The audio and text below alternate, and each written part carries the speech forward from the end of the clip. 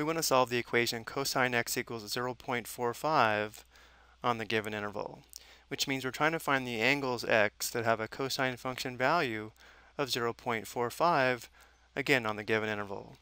The first thing we might recognize is that we're not going to find angles that have a cosine function value of 0.45 using the unit circle or reference triangles, so we'll have to use the calculator in order to solve this equation.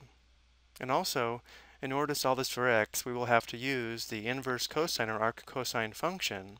So for a quick review, if we have y equals arc cosine x, x are all of the possible cosine function values, which means the domain would be the closed interval from -1 to 1, and the output or y of the arc cosine function would be an angle on the closed interval from 0 to pi radians.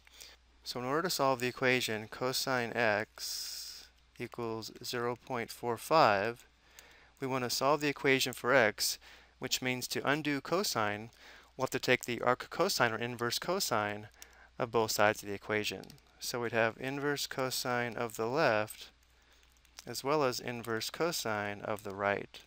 So we'd have inverse cosine x equals inverse cosine 0.45. So inverse cosine of cosine x simplifies to just x, so we have x equals inverse cosine of 0.45. So now we'll go to the calculator to determine the angle on the closed interval from 0 to pi radians that has a cosine function value of 0.45. We first want to verify that we are on radian mode, so we'll press the mode key. Notice how radian is highlighted, so we'll go back to the home screen, and now we'll press second cosine for inverse cosine 0.45, close parenthesis, and enter. So notice how the calculator is giving us the angle 1.1040 radians if we round to 4 decimal places. So we know one solution is x equals 1.1040 radians,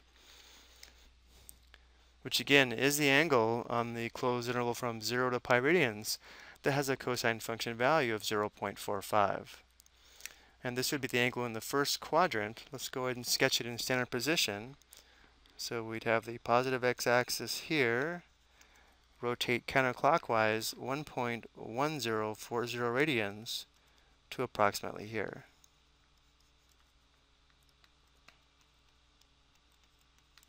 So if we sketch the reference triangle, it would look like this.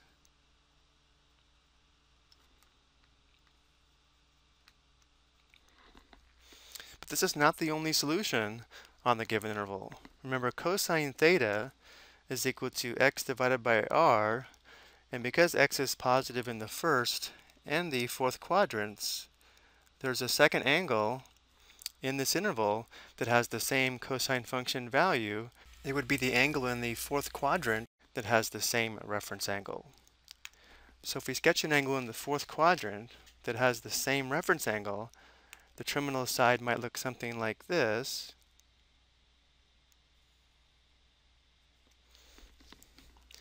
Again, where this reference angle is 1.1040 radians. So the reference triangle would look something like this.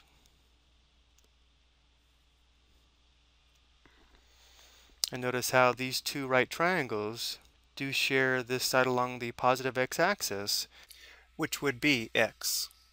So to determine what this angle would be, it would start along the positive x-axis and rotate counterclockwise to here. So to find this angle, we would take 2 pi radians and subtract the reference angle of 1.1040 radians. So the second solution on the given interval would be x equals 2 pi radians minus 1.1040 radians. Now we did round this angle here, so if we wanted to be more precise, we could say 2 pi minus inverse cosine of 0.45. Let's show both of these on the calculator to see if there is much of an error if we round to 4 decimal places. So we'll take 2 pi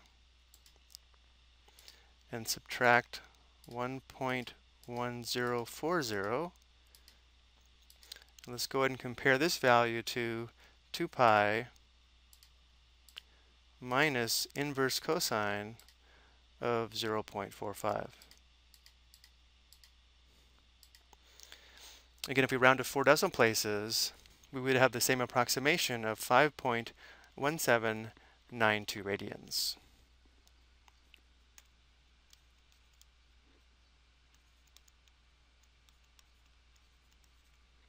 Which again is this angle here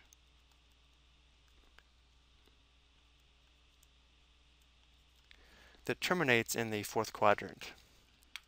So we'll say x sub 1 is approximately 1.1040 radians, and x sub 2 is approximately 5.1792 radians.